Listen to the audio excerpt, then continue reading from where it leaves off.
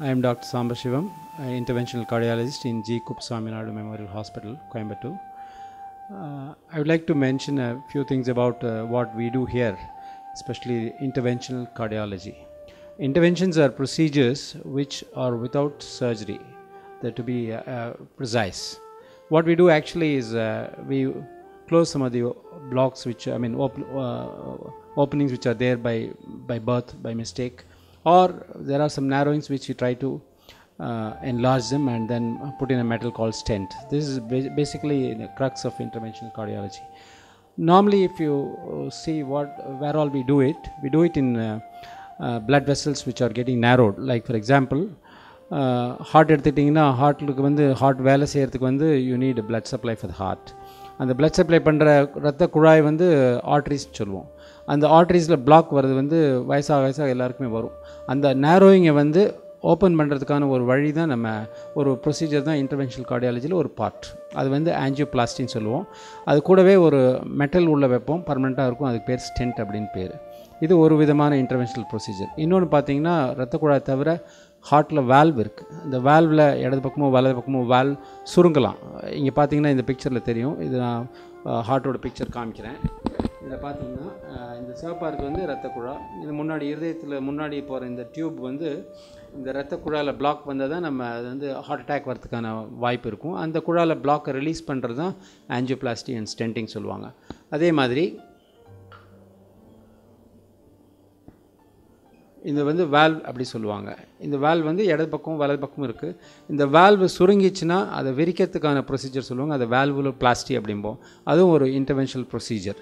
அதே மாதிரி இடது பக்கம் இந்த வால்வ் வந்து வயசானவங்களுக்கு ரொம்ப சுருங்கி sometimes most of the time நம்ம வால்வ் மாற்ற வேண்டிய ஆப்ரேஷன் பண்ண வேண்டியிருக்கும். அது இல்லாமல் அதுக்கும் நம்ம பண்ணலாம். 80, 70, 80 வயசு 85 வயசு அவர்களுக்கும் பண்ணலாம். அந்த வால்வு வேறு வால்வை வச்சு இருக்கிற பழுதடைஞ்ச வால்வ் மேலே இன்னொரு வால்வ் வச்சு விரித்து அதனுடைய நம்ம டிஃபெக்டை கரெக்ட் பண்ணலாம். அதுவும் வந்து வால்வோபிளாஸ்டி, அதுவும் ஒரு இன்டர்வென்ஷனல் ப்ரொசீஜர் தான் சொல்லுவோம். அதே மாதிரி குழந்தைங்களுக்கு வந்து பர்த்லேயே அவங்களுக்கு சில ப்ராப்ளம்ஸ் இருக்கும். வால்வ் சுருங்கி இருக்கலாம், அல்லது connections some of the connections நார்மலாக க்ளோஸ் ஆகிடும், அது க்ளோஸ் ஆகாமல் இருக்கலாம். இதெல்லாம் நம்ம வந்து சர்ஜரி இல்லாமலே கரெக்ட் பண்ணுற ப்ரொசீஜருக்கு பேர் தான் இன்டர்வென்ஷனல் கார்டியாலஜி ப்ரொசீஜர்னு பேர். இப்போ பார்த்தீங்கன்னா இங்கே ஆவரேஜாக நாங்கள் வந்து ஒரு மாதம் கிட்டத்தட்ட 600-700 ப்ரொசீஜர்ஸ் பண்ணுறோம். அதில் வந்து கிட்டத்தட்ட 100லேருந்து 150 to 200 ப்ரொசீஜர் வந்து இன்டர்வென்ஷனல் ப்ரொசீஜர்ஸ். அது வந்து மெஜாரிட்டி ஒரு 80% வந்து ரத்த குழாயை வந்து பிளாக்கை ரிலீஸ் பண்ணி ஸ்டென்ட் வைக்கிற ப்ரொசீஜர்ஸ் தான் இருக்குது. பட் அதை தவிர நம்ம வந்து ஹார்ட் பீட்டிங்கில் எலக்ட்ரிக் ஆக்டிவிட்டி இந்த ஹார்ட்டில் ப்ராப்ளம் இருந்ததுன்னா அதுவும் நம்ம இன்டர்வென்ஷனல் ப்ரொசீஜர் மூலமாக பண்ணலாம். அதுக்கு பேர் அப்லேஷன் ப்ரொசீஜர்ஸ்னு பேர். ரெண்டாவது துடிப்பு கம்மியான அதை கரெக்ட் பண்ணுற ப்ரொசீஜர் வந்து பேஸ் மேக்கர் வைக்கிறதுன்னு சொல்லுவாங்க. அது ஒரு இன்டர்வென்ஷனல் ப்ரொசீஜர். அதுக்கும் தனியான இருதய டாக்டர் இருக்கிறாங்க.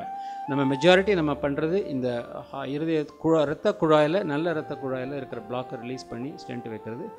இதுதான் இது பெஸ்ட்டு. இது வந்து நிரந்தர நிவாரணம்னு சொல்ல முடியாது. இது வராமல் நம்ம பாதுகாக்கிறது தான் பெஸ்ட். அதுதான் நம்மளை மாதிரி ஒரு வளர்ந்து வரும் நாடுக்கு ரொம்ப முக்கியமான தேவை. ஏன்னா நம்ம நாட்டில் வந்து இப்போது மேலை நாடுகளில் பார்த்திங்கன்னா நம்ம நாட்டில் வந்து அவங்கள விட ஒரு 10-15 வயசு முன்னாடியே ஹார்ட் ப்ராப்ளம், ஹார்ட் ரத்த குழாய் ப்ராப்ளம், ஹார்ட் அட்டாக் அப்படிங்கிறது வருது. நாங்கள் பண்ணுற ப்ரொசீஜர் வந்து ஹார்ட் அட்டாக் வந்து அதுக்கப்புறம் ஹார்ட்டில் ரத்த குழாய் வந்து அந்த ரத்த குழாய் சிகிச்சை கொடுக்கறது தான் நம்ம இன்டர்வென்ஷனல் கார்டியாலஜி பண்ணுறோம். பட் நான் அது கண்டிப்பாக அது தேவைன்னு நான் சொல்லலை. வேண்டியது நம்ம மக்கள் நாட்டுக்கு என்ன தேவைன்னா ரத்த குழாய் சுருக்கமே வராமல் தடுக்கணும். அது எப்படி தடுக்கணும்? ஒரே வழினா வருமுன் காப்போம். ஸோ வருமுன் காப்பதுக்கு என்ன பண்ணணும் அப்படின்னா நமக்கு வந்து நம்ம ஏஷியன் ரேசஸ்க்கே வந்து இதுமாதிரி ஹார்ட் ரத்த குழாய் பிளாக் வர வாய்ப்புகள் அதிகம். ஸோ அதனால் நம்ம மேற்கொண்டு கரெக்ட் பண்ணக்கூடிய காரணங்களை நம்ம கண்ட்ரோல் பண்ணணும். ஃபார் எக்ஸாம்பிள் டொபாக்கோ யூஸ் பண்ணுறதை கண்டிப்பாக நிறுத்தி ஆகணும். சுகர் அப்படிங்கிறது ரொம்ப வேகமாக நம்ம நாட்டில் பரவிட்டு வருது. நம்ம வந்து we are going to become a capital of diabetes in the whole world. So sugar வர்றதுக்கு நம்ம செக் பண்ணி அதுக்கான வாழ்க்கை நெறிமுறைகள் மருந்துகள் நம்ம உட்கொண்டு அந்த சுகரை அதிகமாகாமல் வராமல் தடுக்கிறது தான் பெஸ்ட். ரத்த அழுத்தம், அதே மாதிரி கொழுப்பு சத்து அதிகமானது, இதெல்லாமே முக்கியமான மாற்றக்கூடிய காரணங்கள். இதெல்லாம் கண்ட்ரோல் பண்ணினாலே நம்ம ஹார்ட் அட்டாக் வர வாய்ப்புகளை வெகுவாக குறைக்க முடியும். இதுதான் என்னுடைய தாழ்மையான கருத்து.